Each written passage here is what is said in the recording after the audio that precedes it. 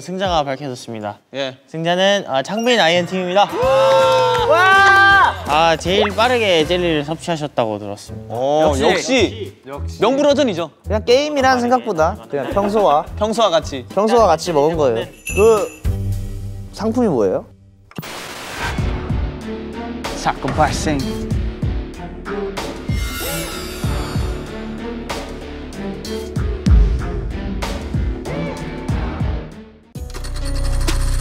고소인 서창빈, 피고소인 한지성. 제목 왜 따라하지? 고소 이유 독보적인 향에 민감한 나의 에센스를 따라 샀다. 위 내용이 사실임을 증명합니다. 고소인 서창빈. 네, 첫 번째 재판을 시작합니다. 피고인 반론하세요. Okay, turn up. Yo, 여기, hey, where's my translator? You, come here. 네? 영어 통역사? Yes. Okay, I can't speak Korean, so I will. 지금 한국어 안 된대요. Okay. 근데 이거 네가 적은 거 아니냐? Hey, be quiet, man. 정숙하세요. 제가 얘기해도 돼요? 네. 말씀하시죠. 본 피고인은 향에 정말 민감합니다. 네. 향에 정말 민감해서 저는 독보적인 그리고 좀 은은한 약간 비누 향이 곁들여진 약간, 비누? 약간 커튼 냄새? 커튼? 코튼? 지금 안 뿌렸어요. 제가 한 2, 3년 동안 애용하던 그게 있는데 오케이. 그 한지성 씨의 채취 몸에서 저의 그 향이 나더라고요. 동의합니다. 근데 알고 봤더니 정숙하세요.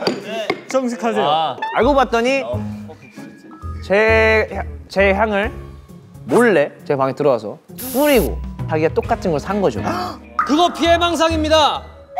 한번 변론해보세요. Yo, okay. One day, I smell some good thing, man. Good thing. Yeah. good thing. Yeah, from him. Try to figure out that smell. Where did it come from? Try to figure that out. 한국 사람 아니에요, 판사님? 저기요, 한국어로 하세요. 한국어. Here's my translator. He will translate to you. He say he don't like you. I know. You translate my speech, okay? 내가 지금 왜 여기 있지? 지금 왜 여기 있지? I gave you pay. 향을 좋아하대. 날 좋아한다고요? 그 형이 내가 형의 냄새를 맡았는데 너무 좋은 나머지 그 향을 딱 봤지. 근데 그 분홍색 그거 있잖아. 분홍색 아니야? 그 초록색. 자, 여러분. 이 사람 뭐 자기 뭐 1년 8개월 썼다는데 색깔 하나 모르고 그런 것도 모르고 그거 분홍색 그거. 어딨지? 이거 어떻게 생각하세요, 판사님? 판사님 어떻게 생각해요? 춤추지 마세요. 정숙하세요, 정숙. 누가 재판장에서 노래를 부르고 Two bad, one Porsche. 어떻게 생각해요? 아니 형벌비 보상물이니까 1년에 10통이랑 3년에 25통 뭐야 세일해주는 거야? 세일해주는 거예요. 저거 보니까 어이가 없어서 그래. 이거 그게 아니고요. 이거는 저희 그 헬스장에서 이런 식으로 세일을 하더라고요. 근데 저도 이걸 좀 따라해봤어요. 헬스장. 야, 2년이 가성비다. 그러니까 향이 겹치는 게 싫다고 했잖아요. 근데 어딘가에 봐봐요. 낯선 곳에 갔는데 그쪽에서 익숙한 향이 와봐요. 그러면 마음적으로 심적으로 되게 편안함을 느낀단 말이에요. 당신은 나랑 낯선 공간에 있지 않잖아요. 이거 억지입니다. 오늘 제가 옷을 입고 나갔어요. 근데 나랑 똑같은 옷을 입고 있는 사람이 저기 있네? 기분 어때요? 옷이랑은 다르잖아요. 진짜 배심원들 왜 이렇게 놀고 있어? 자, 배심원들 한 분씩 어떤 생각을 가지고 계신지. 저 판사님의 의견을 따르겠습니다. 주대 라인을 잘 타는구만 자네. 자, 릭스야. 내 말이 왔다면 say 호! 호호. 약간 맞는데 같은 향이 나면 좀 더 덜 불안하고 좀 마음의 그렇지. 안정이 좀 더 오지. 마음이 좀 더 안정감이지. 결론은 난 한이 왜 의견. 이렇게 눈치를 보는 거야, 눈치 게임? 마음이 간다. 오케이. 그러면 릭스 내 편. 자, 찬이 형. 헤이. 카카오페이 가능해요? 카카오페이 가능해요? 배심원들을 울리는 한 마리 해주십니다. 여러분, 저는 어렸을 때부터 향에 대해서 굉장히 조예가 깊지 않았습니다. 친구들이 없다 보니까 그런 걸 말해줄 사람들이 없었어. 근데 이제 멤버들이 알면서 너에게 좋은 향이 난다. 그게 정말 호감이고 그리고 사람의 이미지를 바꾼다는 걸 그때 처음 알았어요. 그리고 그럼 물어보셨지 않나요? 근데 향작권이라는 게 있어요. 창빈이 형, 나 형 냄새 너무 좋은데 나 형이랑 똑같은 향수 쓰면 안 돼? 이렇게. 전 물어봤습니다. 그럼 제가 뭐라 했죠? 에? 똑같은 향 나는 거 싫은데라고 했죠? 그때 제가 1+1을 사가지고 형 나 이거 2개 샀는데 하나 형 줄게. 그래서 하나 주셨습니까? 줬잖아요. 그런 게 있었어? 줬어요? 네. 형 여기다 놔줄게 하는데 형이 안 갖고 갔어. 안 되겠네. 당신 무슨 짓이야, 형이 까먹은 거야. 당신만 이 향을 써야 된다는 법이 있어? 어쨌든 그럼 당신이 계속 이 향을 쓰고 싶다는 거예요? 예. 오. 왜냐면 향도 어떠한 한 사람의 아이덴티티잖아. 어떻게 보면은. 근데 그러니까 나 어디 갔는데 그 향이 맡았어. 그래서 이거 창빈 향인데 근데 요새는 한이가 떠오르는 거예요. 그래서 한이랑 더 잘 어울리나 싶어. 근데 전 약간 창빈 형 편에 서고 싶습니다. 왜죠? 왜요? 전 모델이 겹치는 걸 별로 안 좋아해요. 반론! 스테이는 여러분들의 향을 따라 삽니다. 그것도 싫습니까? 그거랑 다르죠. 근데 그건 그거잖아. 스테이는 그걸 맡고 싶은 이유는 이걸 맡아서 그 사람이 떠오르기 때문에 사는 거잖아. 나도 당신이 떠오르기 때문에 그게 기분이 나빠요. 이게 기분이 나쁘다는 거예요, 저는. 자. 그러니까 이거는 보통요. 그 마지막에 그 결론을 내리고서. 아 근데 님들이 너무 시끄럽잖아요. 그러니까 님들이 너무 시끄럽잖아요가 지금 최종 판결이네요.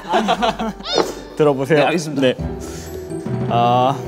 제 의견은 이렇습니다. 같은 가족끼리 같은 향을 쓰는 거는 정당하지 않다고 생각합니다. 만약에 이걸 쓰고 싶다면 솔직히 10통, 뭐 1년에 10통 너무 심하니까 한 통만 사다 주세요. 아 그래요? 그럼 둘은 같은 그냥 향을 공유하는 겁니까? 제가 향을 바꿀게요. 당신 멋있어요. 너가 잘못한 거야. 반사가 왜 있다고요? 몇 년 형? 반사가 왜 이래? 벌을 하나 드리겠습니다. 땡벌. 자기 재산 50% 넘기기. 엉덩이로 크리스마스 쓰기. 반사 맞아. 크리스 방찬.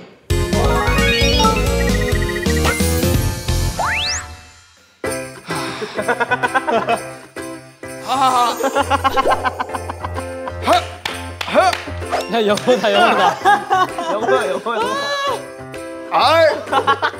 스펠링 정확하다. IST. T. 야, 잘 쓴다. A인 동그랗게.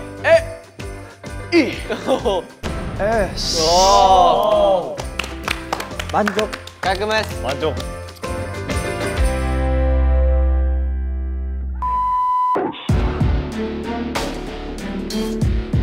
이거 현진이 거. 서창빈. 또 서창빈이야? 야. 판사 역할 너무 어려운데? 고소인 황현진, 피고소인 서창빈. 고소 이유: 내가 작업을 한 뒤 늦게 내 방에 들어왔을 때 그가 내 침대에서 잠을 자고 있었습니다. 위 내용이 사실임을 증명합니다. 고소인 황현진. 자, 오늘 재판 시작하겠습니다. 그 피고인 서창민 씨. 네? 저번 주 재판에서 나 배심원으로 있을 때 본 것 같은데 자네 참 문제가 많은가요? 그때는 제가 고소인이었습니다. 제가 고소를 당한 게 아니에요. 그 아무튼 법정에 오는 일이 쉬운 일이 아니요. 잘 어울린다. 우리 황현진 씨. 네네네.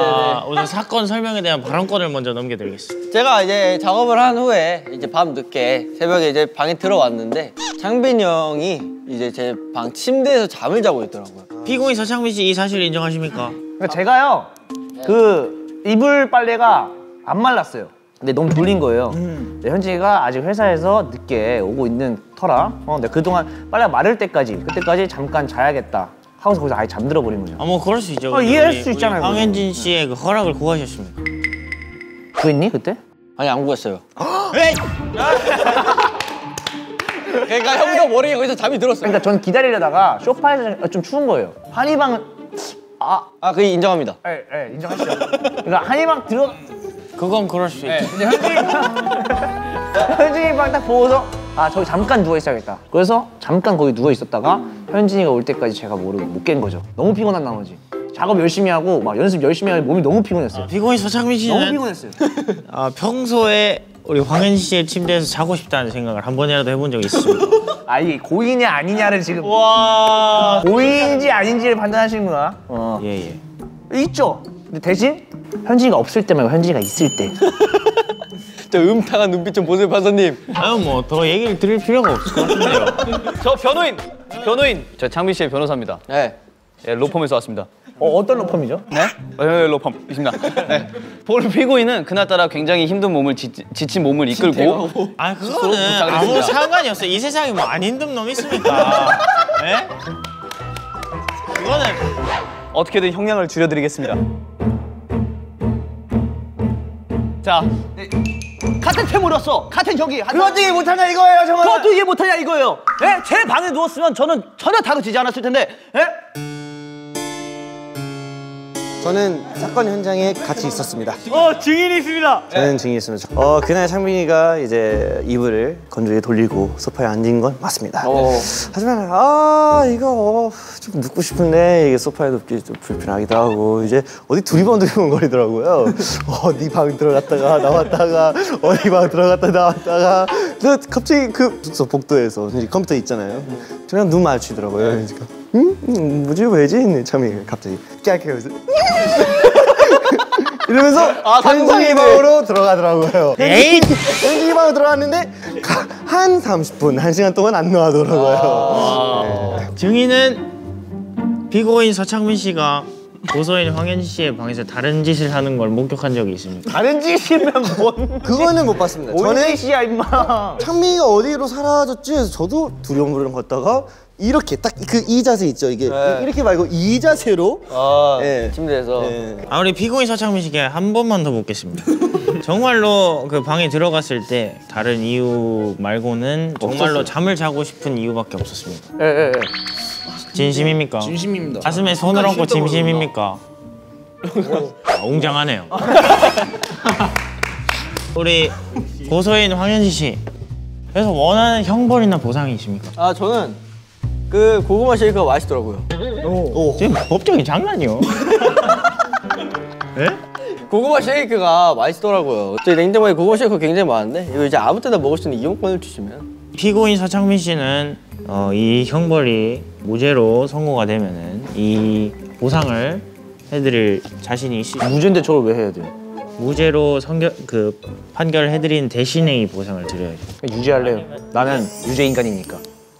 스테이한테 유죄 인간이니까. 자, 그러면 지금 법정에 와 계신 우리 배심원 여러분, 우리 5분의 생각을 한 분씩 다시 한번 들어보겠습니다. 근데 왜 그때 이불 빨래를 한 거죠? 그 전에 했는데 안 마른 거죠. 돌아왔는데 안 말라가지고. 짜증을 내시면 안 됩니다. 짜증을 나면 혀만 더 길어져. 저희 쪽으로 가겠습니다. 애초에 허락을 안 구한 게 문제죠. 자, 다른 분. 서창빈의 머릿속에는 어떤 생각이 들어있을지 모르니까 전 이쪽으로 하겠습니다. 그 당시에 무슨 생각을 했을지 당신이 어떻게 알아? 배심원 이리노 씨. 예. 혹시 평소에 서창민 씨와 친분이 있으십니까? 오 예리해. 있었습니다. 있었습니까? 있었습니다. 그러면 어떠한 서창민 씨의 불순한 행동 때문에 이 관계를 망친 겁니까? 그거에 대해서는 대답하지 않겠습니다. 묵비권을 행사하겠다. 예. 자, 그럼 우리 배심원 우리 이플릭스 용국 씨. 일단 사람 물건을 쓸 거면 허락 받는 게 맞지 않을까. 그래서 좀 에이! 사건의 발단이 다 이거야. 본 판사는 판결을 내리겠습니다.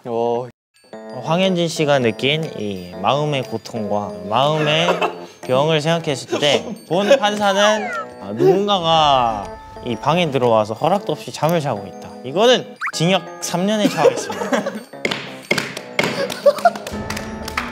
왜냐면 당신은 스테이한테 유죄 인간이니까. 너무나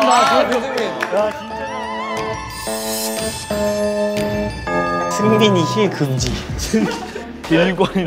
딜러 힐 금지. 힐 필수? 고소인 이용복, 피고소인 양정인, 죄목 아쉽다. 고소 이유 게임을 할 때 나를 제대로 힐을 안 해줘서 아쉽다. 네, 재판 진행해 보도록 하겠습니다. 판사님, 이 재판 시작하기 전에 제가 증인으로서 한마디 하겠습니다. 증인이요? 예. 이 두 분과 같은 게임을 한 유저로서 알겠습니다. 증인 채택하겠습니다. 저희 셋은 오버워치라는 게임을 셋이서 같이 하고 있습니다. 오버워치라는 게임 때문에 오버워치는 네, 맞습니다. 여기서 이제 주 포지션이 저는 탱커, 용복 씨는 딜러라는 포지션을 하고 이 친구는 힐러라는 포지션을 하고 있어요. 네, 이 힐러가 이 탱커와 딜러에게 힐을 주는 건 굉장히 중요한, 안 해주면 거의 이 죗값을 치를 정도로 고소인 용복 씨의 의견은 탱커인 저만 힐을 해주고 본인은 힐을 안 해줬다. 그래서 본인이 죽는 이유가 다 얘 때문이다 라고 책임 전개를 한 거네요. 책임 전가죠. 전개가 아니고. 전개는. 제가 전개 발달 상황을 좋아해서 죄송합니다. 근데 왜 힐을 안 해주시는 거예요? 저는 힐 엄청 잘해줍니다. 제가 하는 캐릭터 자체가 진짜 팀 전체를 힐해주는 그런 역할을 하고 있고. 근데 힐을 잘해주셨다. 네, 저는 힐을 굉장히 잘. 근데 나는 왜 힐을 죽어? 잘해줬는데도 계속 죽었다. 혹시 손가락에 문제가 있는 거 아닌가? 맞아요. 아닙니다. 혹시 아 그렇다고 제가 그 캐릭터만 하는 건 아니에요. 힐을 조준해서 하는 캐릭터도 합니다. 힐을 또 조준까지 해요. 총알을 쏘면 그 많은 사람이 힐을 때는. 그래서 잘 맞추나요? 저 엄청 잘 잡았어요. 잘 맞추는 거예요? 아 근데 잠깐만. 이게 탱커는 당연히 이제 체력이 좀 많죠. 근데 딜러도 이제 앞에서 이제 싸우고 있죠. 저는 앞에서 싸우고 있는데 이게 아주 잘못된 거예요. 딜러는 앞에서 싸우면 안 돼요. 근데 같이 탱커가 탱커가 제가 다시 말할게요. 용모가 그러니까 너가 하사님 죄송합니다. 다시 말할게요. 네, 발언권데. 네, 제가 탱커랑 같이 앞에 있어요. 탱커는 어차피 실드는 있어요. 받은 공격을 이제 막을 수 있고 저는 막을 수 없습니다. 이제 힐을 당연히 필요하죠. 잘 줬다고 하는데 이거에 대해서 어떻게 생각하세요? 제가 잘 받는 게 아니라 탱커가 제일 많이 받는단 말이에요. 어차피 체력이 많은데 왜 탱커한테 많이 가냐? 드릴 말씀이 있습니다. 그 본 게임의 그 최종 딜량 수치를 봤을 때 아이고, 딜량 수치 중요합니다. 딜량 수치 중요합니다. 딜러인 용복 씨보다 탱커인 제가 딜량 수치가 하지만 킬은 누가 제일 많습니까? 킬은 누가 제일 많습니까? 팀을 위해서 이렇게 열심히. 아, 저 궁금한 거 하나 있습니다. 네. 혹시 아직도 브론즈이신가요? 아니요. 아예 그. 저는 실버입니다. 아, 그래 실버예요? 저 올라갔어요 심지어. 근데 이건 다른 게임이고. 네, 이거 다른 게임이고. 판사님, 제 의견을 좀 제출하다 어느 정도 이 힐러의 잘못도 있다고 생각합니다. 왜냐면 용복이가 딜을 굉장히 또 잘 넣어줬습니다.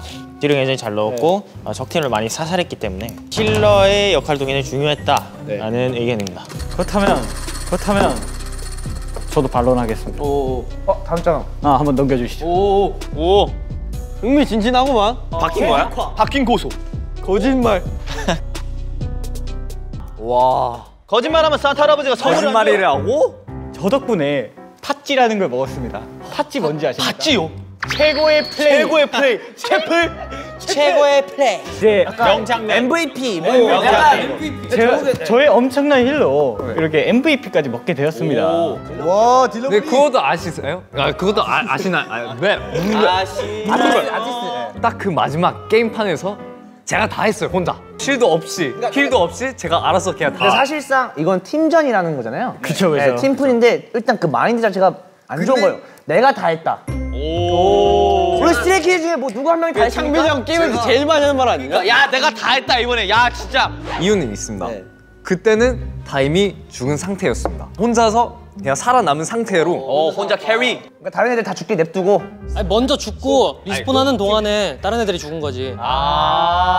제가 이제 혼자 살아남기 때문에 팀원들 이제 구해하려고 했는데 아쉽게도 그 게임을 목이 진짜 졌죠. 진심이네. 본 재판장이 봤을 때는 누구 잘못도 아니에요. 그죠. 출력을 못하는 건 제가 될 수 없어요. 네, 그죠. 하지만 남 탓하는 건 제가 돼요. 남탓. 그리고 힐 더 잘해줄 수 있어요. 서로 합심해가지고 노력하고 해가지고 더 좋은 게임의 그런 발전을 위해서 열심히 한번 노력해보면 될 것 같습니다. 그리고 게임 때문에 일어난 일이에요. 네. 그리고 저는 이 두 분의 관계가 이렇게 서로 고소까지 해가며 재판, 이 법원까지 오는 것 자체가 저는 귀여워. 법원까지 오는 것 자체가 저는 마음이 안 좋습니다. 할아버지 판사. 본 판사가 내린 판결은 게임 금지 명령을 내리겠습니다. 안 돼요. 게임 금지야. 판사님, 그럼 배심원도 피해를 받습니다. 일어나.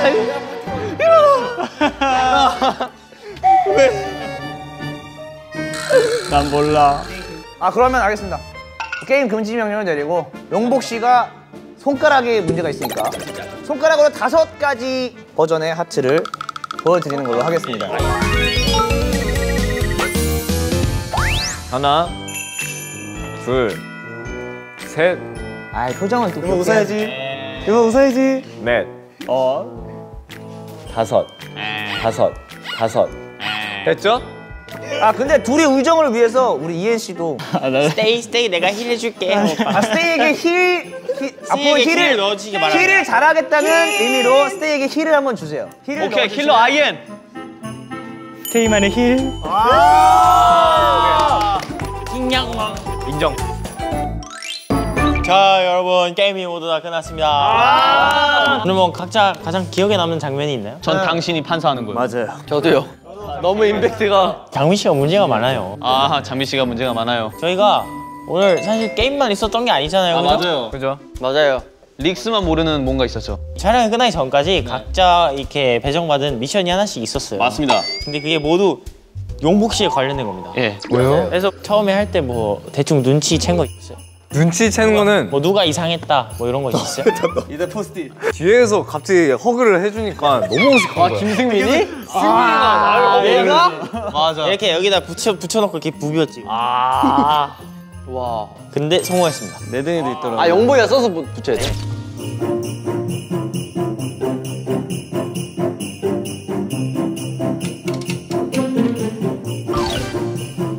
그래서 이제 써서 나한테 주고 네, 이제 용복이가 붙였습니다. 맞아. 내 머리에 붙이던 게 그거였어? 뭐 눈치챈 거 그럼 이 포스트잇밖에 없었어요? 포시지랑 이엔이 살짝 누워 있는 거? 근데 왜 누워 있는지 약간 계속 궁금했어. 아 그래서 저의 미션은 냅다 들어 눕기였습니다.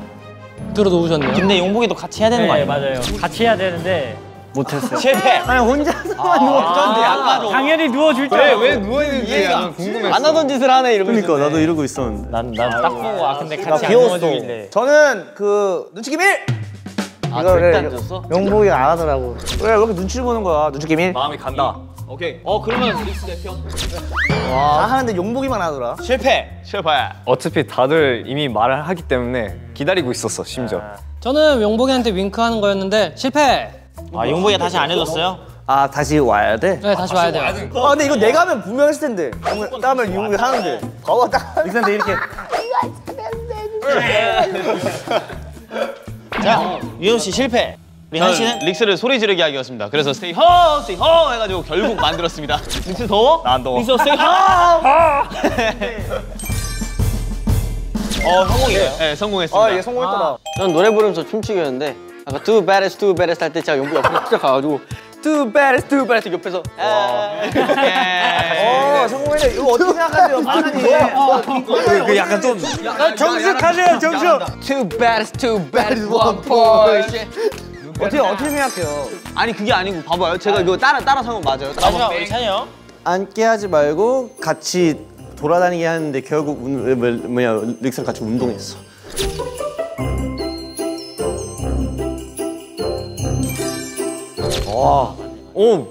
몰랐어.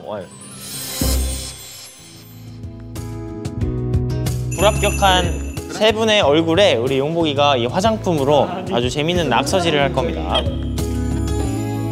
어김없이 내려지던 눈보라 오래 쌓인 지친 하루들 다 털어줄게 now 오늘은 내게 기대 따뜻한 내 품속에 take a break I want you to stay for Christmas 아늑한 오늘 밤 stay for Christmas 모든 걸 다 내려놔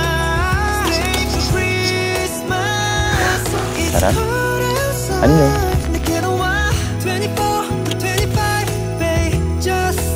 메리 크리스마스.